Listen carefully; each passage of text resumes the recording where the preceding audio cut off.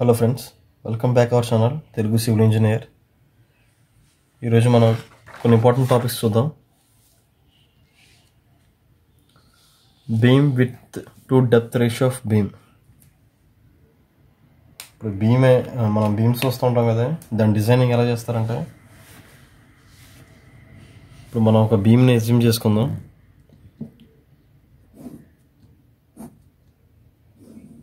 ఇది cross sectional view of beam. అంటే ఇక్కడ రాడ్లు ఉంటాయి లోపల.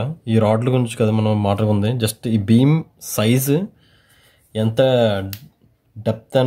విత్ అండ్ డెప్త్ రేషియో, అంటే ఈ డెప్త్ అండ్ ఈ విడ్త్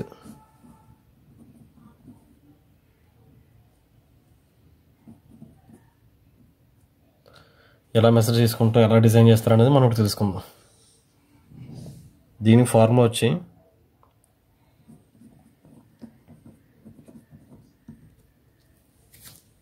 క్లియర్ కదా ఫ్రెండ్స్, ఫార్ములా వచ్చి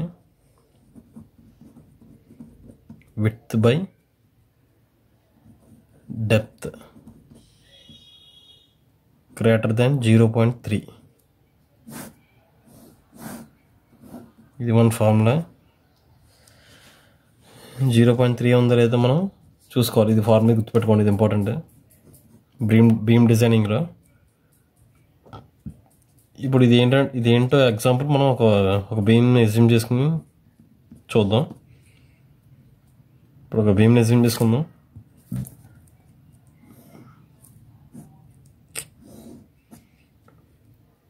విడ్త్ 200, డెప్త్ వచ్చి 600. ఇది బీమ్, ఓకేనా? సో ఇక్కడ రాచలేదు, సారీ. ఈ విడ్త్ వచ్చి 200, డెప్త్ వచ్చి 600. సో మన ఫార్ములా వేద్దాం. Width by depth equal to, దీన్ని క్యాలిక్యులేట్ చేయండి, 0.33. ఇప్పుడు ఇదేంటిది, 0.33 అనేది గ్రేటర్ దెన్ 0.3. ఓకే, దీనికన్నా ఎక్కువ ఉంది కాబట్టి it is correct. Therefore it is correct beam. Okay, so మనం ఇప్పుడు విడ్త్ డెప్త్ అనేది మనం ఎలా క్యాలిక్యులేట్ చూసాం కదా. ఇది గ్రేటర్ దాన్ 0.3 ఖచ్చితంగా ఉండాలి. ఇది ఇంపార్టెంట్. ఈ ఫార్ములా మనకి ఒకటి గుర్తుపెట్టుకుంటే సరిపోతుంది డిజైనింగ్. నెక్స్ట్ బీమ్లో వచ్చే ఇంకో పాయింట్ ఏంటంటే మనం టైప్స్ ఆఫ్ బీమ్స్ చూస్తూ ఉంటాం. అందులో మనకి ప్లెంత్ బీమ్ మనకి తెలిసిందే. ప్లెంత్ బీమ్ అంటే స్టార్టింగ్ ఫౌండేషన్ ఉండేది. ఈ ప్లెంత్ బీమ్ ఏంటంటే మెయిన్ పాయింట్ వచ్చి హైట్ ఎక్కువ ఉండాలి. ఈ డెప్త్తో పోలిస్తే హైట్ ఎక్కువ ఉండాలి. ఈ హైట్ ఎక్కువ ఉండాలి, ఈ విడ్త్ తక్కువ ఉండాలి అన్నమాట. ఫర్ ఎగ్జాంపుల్ ఏంటంటే, ఇది ఒక 12 feet ఉందనుకోండి, ఇది ఒక 9 inches ఉండాలి. ఇది ప్లింత్ బీమ్ రూల్. ఇది మనకు డెప్త్ ఎక్కువ ఉండాలి, విడ్త్ తక్కువ ఉండాలి ప్లింత్ బీమ్కి, మర్చిపోకండి ఇది. అండ్ కింద 3 rods ఉండాలి, పైన 2 rods ఉండాలి మనకి ఇప్పుడు ప్లింత్ బీమ్కి. ఓకేనా? ఈ రెయిన్ఫోర్స్మెంట్ గురించి మనం నెక్స్ట్ క్లాస్లో చెప్పుకుందాం. జస్ట్ ఏంటంటే బీమ్ రూల్ ఇది, width and depth ratio of beam. Okay, clear కదా? ఓకే, నెక్స్ట్ టాపిక్ ఏంటంటే ఫుటింగ్లో మ్యాట్ వేస్తాం కదా, ఆ మ్యాట్ క్యాలిక్యులేషన్ అంటే ఇప్పుడు చూద్దాం. మ్యాట్లో రెయిన్ఫోర్స్మెంట్ క్యాలిక్యులేషన్ చూద్దాం. ఒక ఫుటింగ్లో మ్యాట్ అనే కదా, ఎక్కడన్నా మామూలుగా మ్యాట్ వేస్తే దాని క్యాలిక్యులేషన్ ఎలా ఉంటుందో రెయిన్ఫోర్స్మెంట్లో మనం ఇప్పుడు చూద్దాం. సో ఇప్పుడు మనం ఒక మ్యాట్ని అజ్యూమ్ చేసుకుందాం.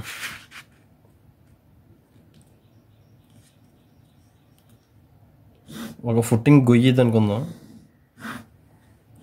దీంట్లో ఇది మనం మ్యాట్ కట్టాలి. మనం రెగ్యులర్గా మ్యాట్ మనం ఎలా కడతామంటే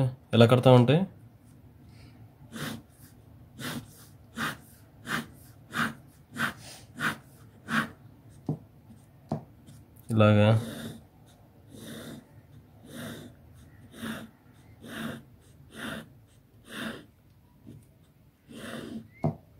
ఇలా రాడ్లు పెడతాం కదా, మనకి ఎంత రాడ్లు పడుతున్నాయి అనేది మెజర్మెంట్ తీసుకుంది. ఇది ఎంత అంటే 1 మీటర్, ఇది ఒక 1 మీటర్ అనుకుందాం. ఇప్పుడు దీనికి ఈ కంక్లూజన్ ఏంటంటే 10 mm rod centre to centre 10 centimetres అంటే 100 mm centre to centre CC. అంటే మనం ఏమనుకున్నాం, ఈ రాడ్ సెంటర్ టు సెంటర్ ఇది 100 mm అంటున్నాడు, అంటే 10 సెంటీమీటర్స్ అంటున్నాడు. ఓకే,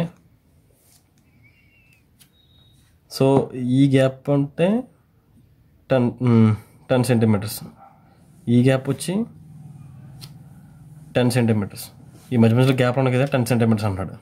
ఇది ఒక స్క్వేర్ బిట్ కదా, ఇది స్క్వేర్ మ్యాట్ ఇది. ఓకే, ఇప్పుడు క్యాల్కులేషన్ చూద్దాం. ఇప్పుడు సెంటీమీటర్ ఇది మన సెంటీమీటర్లో అన్నాడు కాబట్టి 10 సెంటీమీటర్స్ సీసీ అంటున్నాడు కాబట్టి మనం కూడా సెంటీమీటర్ కన్వర్ట్ చేద్దాం మీటర్ని. అంటే 100 centimetres by 10 centimetres centre to centre, ఇది 10 centimetres centre to centre is equal to ఎంత? ఆన్సర్ 10. దీనికి +1 యాడ్ చేయండి, ఈజ్ ఈక్వల్ టు 11. ఒక పక్క నుంచి 11 వచ్చినాయి, ప్లస్ 2 సైడ్స్ కదా, మరి 2 సైడ్స్ ఇంకో 11 యాడ్ చేయండి, 22 మీటర్స్. సో 22 మీటర్స్ రాడ్లు పడుతున్నాయి మనకి. మీటర్ బై మీటర్ లెంత్కి ఎన్ని రాడ్స్ కావాలి అనే దానికి క్యాల్కులేషన్ ఇది. ఎడిషనల్గా 1 రాడ్ మనం యాడ్ చేయాలి ఇక్కడ. ఇది వేస్టేజ్ కాదు, ఏమీ కాదు, ఇది ఇంపార్టెంట్. ఇది 1 రాడ్ యాడ్ చేయడం, ఒక రాడ్ కటింగ్ రాడ్ ఒకటి యాడ్ చేయాలి. ఇది footing mat లెంత్కి cutting rods measurement అనమాట. ఇది మీటర్ బై మీటర్. అలాగే మన మెజర్మెంట్లో ఎంత సరే తీసుకుంటాం. ఇది 22 మీటర్స్. ఇది నేను మీకు ఏం చెప్పాను, ఈ ఒకవేళ దీని వెయిట్ క్యాలిక్యులేట్ చేయాలంటే మన ఫార్ములా ఉంది కదా మనకి, నా ప్రీవియస్ క్లాస్ చూస్తే మీకు అర్థమవుతుంది. 162 d² 162 అంటే ఇక్కడ ఏంటి 10 mm ఇచ్చారు కదా, 10 mm అంటే దీన్ని d² పెట్టి క్యాలిక్యులేట్ చేయడం, d కన్నా d² పెట్టి 162 వేయడమే.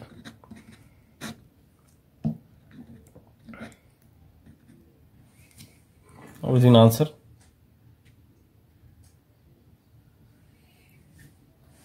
దీని ఆన్సర్ క్యాలిక్యులేట్ చేస్తే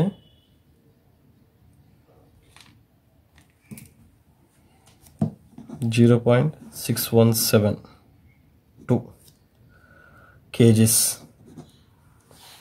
అంటే ఇదేంటి, ఇది మీకు ఆల్రెడీ ప్రీవియస్ క్లాస్లో చెప్పాను నేను. ఓకే, ఇక్కడ మన వెయిట్ క్యాలిక్యులేషన్ కాదు కాన్సెప్ట్ మనది, జస్ట్ ఒక మ్యాట్కి ఎన్ని రాడ్లు క్యాలిక్యులేషన్ అనేది. ఇది జస్ట్ జనరల్గా చెప్పాను, ఇది పర్ మీటర్కి, కేజీ పర్ మీటర్ ఇది. సో మనకి ఒక మ్యాట్కి వచ్చి ఇలా రాడ్ క్యాలిక్యులేట్ చేయాలి, +1 యాడ్ చేయాలి. ఇది ఫార్ములా, +1 అనేది ఫార్ములా. క్లియర్ కదా?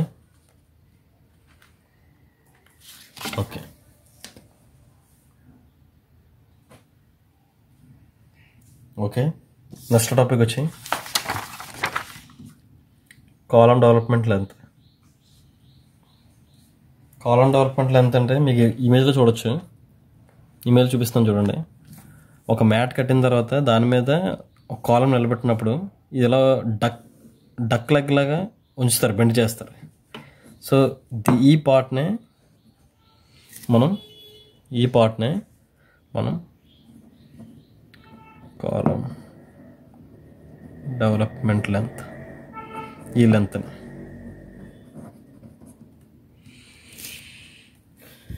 మనం ఈ డక్ లెగ్లా ఉంచిందే బెండ్ చేసింది. అంటే ఇది ఇలా మీకు ఇమేజ్లో చూపిస్తాను, చూడండి. ఇలా డక్ లెగ్ లాగా బెండ్ చేసి ఉంచిందన్న కాలమ్ డెవలప్మెంట్ లెంత్ అంటారు. సో ఈ లెంత్ని మనం ఎలా క్యాలిక్యులేట్ చేయాలి, దీనికి ఏంటి ఫార్ములా ఇప్పుడు చూద్దాం. దీనికి గుర్తుపెట్టుకోండి బండగా 30D, ఇదే ఫార్ములా. కాలమ్ డెవలప్మెంట్ లెంత్ అంటే ఏంటంటే 30D. కొన్ని వాటికి 40D కూడా ఉంటుంది, దీని మాత్రం 30D. D means here D is diameter of steel bar. ఇది 12 అంటే 12, 16 అయితే 16 మనకు యాడ్ చేయాలి. సో మనం ఇప్పుడు 12 తీసుకుందాం. 30 × 12 mm. ఇది ఎంఎంలో ఉంది కాబట్టి ఇది కూడా ఇది ఎంఎంతోనే ఫార్ములా. ఇది దీనికి యూనిట్స్ కూడా ఎంఎంఏ. సో ఇప్పుడు ఆన్సర్ ఎంత? 360 mm అంటే 36 సెంటీమీటర్స్. అంటే ఇది ఎంత ఉంచాలి మనకు? 12 mm అయితే 36 సెంటీమీటర్స్ ఉంచాలి. ఇది అది కాన్సెప్ట్ ఇక్కడ. That is column development length ఇది. ఇప్పుడు 4 మీటర్స్ హైట్ అయితే, ఇప్పుడు ఇది 4 మీటర్స్ హైట్ అనుకుందాం. ఈ హైట్ ఎంత? ఈ హైట్ వచ్చి 4 మీటర్స్ అనుకున్నాం అనుకో. మనం కటింగ్ రాడ్లలో మనం రాడ్ కట్ చేసే పని చెప్పాలి. 4 మీటర్స్ ప్లస్ 36 సెంటీమీటర్స్ ఇది కట్ చేయాలి ఇంటూ 4 బార్స్. అంటే మనం ఇప్పుడు కాలంకి మనం చేసేటప్పుడు 4 బార్స్ ఉంటాయి కదా, మరి 4 బార్స్ ఇంటూ 4 బార్స్ అదనమాట. అరౌండ్గా మొత్తం ఇంటూ చేస్తే 4 4 16 ప్లస్ ఇది అంటే 17.44 సెంటీమీటర్స్. Sorry, metres. ఇది మీటర్లో ఉంది కదా, మీటర్లో కన్వర్ట్ చేసి మీటర్లో పెడితే 17.44 మీటర్స్. 4.36 ప్లస్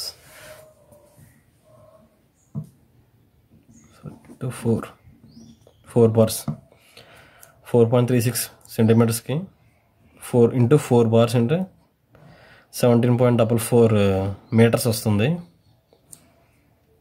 ఇవి అరౌండ్గా 18 మీటర్స్ వేసుకోండి. ఇంకా ఓవరాల్గా ఇవి 12 mm. ఇక్కడ ఏంటి 12 mm 18 మీటర్స్ కావాలని అర్థం. 18 మీటర్స్ కటింగ్స్. ఎంతంత కటింగ్ లెంత్ కావాలో మనం చూసాం కదా. 4 మీటర్స్ ప్లస్ ఇది కటింగ్ లెంత్. ఇవి నెంబర్ ఆఫ్ బార్స్. ఇది